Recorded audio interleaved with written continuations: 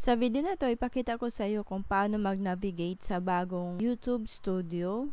Hi everyone, welcome back to my YouTube channel. This is Rose Gumera of rosegumera.com, helping you to blow up your business and brand with video.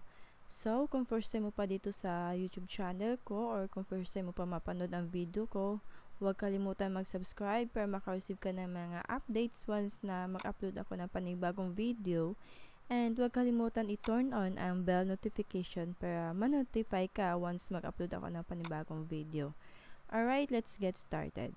Sa part na to, dito sa channel dashboard mo, makikita mo yung pinaka-latest na video upload mo, which is yung naka-public.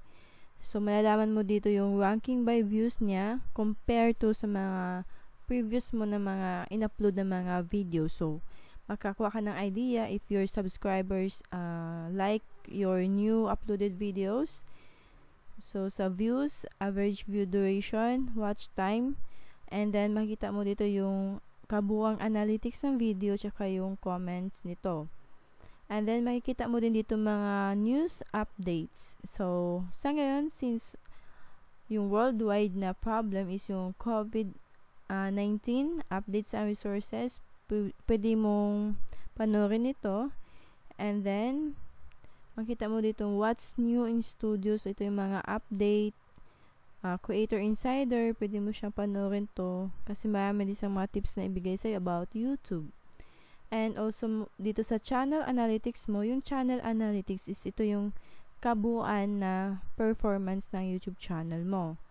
So, makikita mo dito yung current subscribers at saka kung ilan yung nadagdag within 28 days. So, within 28 days, nakakuha ako ng 10 subscribers.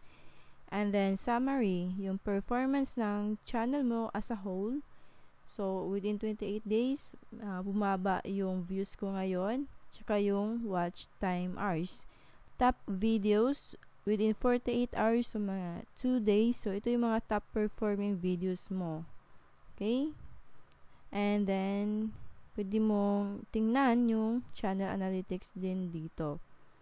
And then, mga YouTube's, known YouTube's issues. Dito makikita ko ano yung mga update ni YouTube or mga issues na na-encounter nila. And also, you can check here yung mga recent subscribers mo. And more on ideas for you. So, that is your dashboard data. So, dito naman sa left side, makikita mo yung iba pang mga menu. So, dito sa videos, channel videos, makikita mo dito yung mga uploaded videos mo. Here, ito yung mga upload videos or yung mga video na ginawa mo through live. So, dito meron tayong isang live. And then, dito tayo sa upload videos. Pwede mo siyang i-filter. So, masi-check mo dito yung copyright claims kung meron ka. Since, good thing, wala tayong copyright claims na video. So, pwede mo siyang ma-check. And, you can also filter by description, title, views, and visibility. So, it's up to you. Pag visibility naman, public, private, unlisted, has scheduled draft. So, ayun, pwede mo siyang i-filter. And, sa views, kung ilan yung, let's say, greater than or equal to 100 views. And, click apply.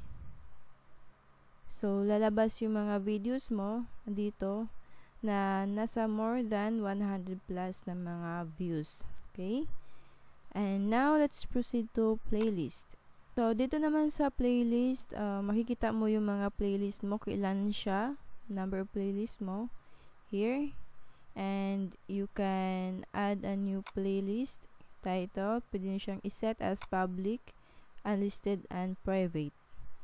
And just click create. So, pwede mo din siyang i-edit yung current playlist mo. So, ito yung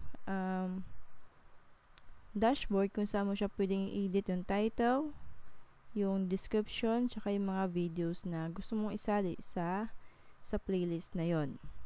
And next, we're going to proceed in the analytics.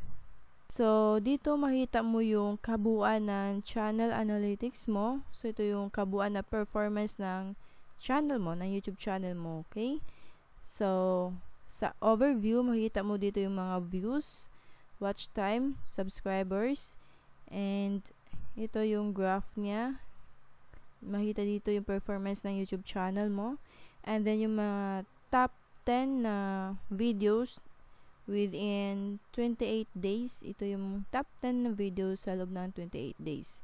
So, pwede ka kumuha ng mga data dito.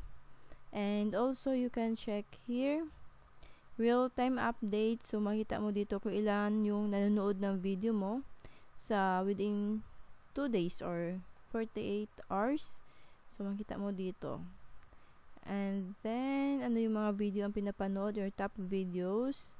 And also, you can check here yung latest video. Sa reach naman, you can check here yung mga performance, impressions, click-through rate, views, and unique viewers. So, there's a lot of things to check it here. So, di muna natin siya i-tackle sa ngayon. And engagement, kung paano nag-engage yung mga viewers mo sa YouTube channel mo. And audience. So, kita mo din dito yung mga data. Next is comments. Sa comments naman, makita mo dito yung mga naka-comment sa video mo. Pwede mo siyang i-filter. Comments I haven't responded to, or comments contains with questions. Okay, ayun, pwede mo siyang ma-filter. Or kung may mga helpful review ka na mga comments or mga likely spam, so dito siya papasok. Next is the channel subtitles. So dito naman makikita mo dito yung mga videos mo na pwede mong lagyan ng mga subtitles. Pwede kang magkaroon ng draft, community. So you will allow your community to put a subtitle in your video, or published. Okay? And for the monetization, so dito makita mo yung magiging status. For example, gusto mo mag-apply sa YouTube Partner Program. So makikita mo dito kailan na lang yung kailangan mong i-reach para ma-qualify doon sa YouTube Partner Program, since kailangan natin ng 1,000 subscribers and then 4,000 watch hours needed para ma-qualify tayo. So, pwede mong i-click itong notify me when I'm eligible. So, pag na-reach mo na to yung mga requirements nila, eligible ka na mag-apply ng YouTube Partner Program for review. And next is the audio library.